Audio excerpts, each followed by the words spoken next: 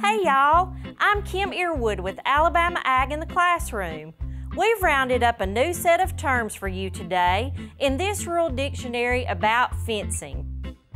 Rail fences made of wood or plastic are popular around homes and farm buildings.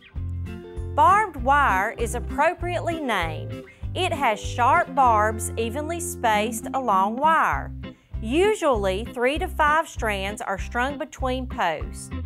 An electric fence can be permanent or temporary and has to be connected to a power source.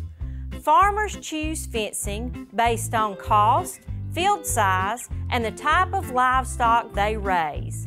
Corral even more knowledge by visiting alabamaaitc.org.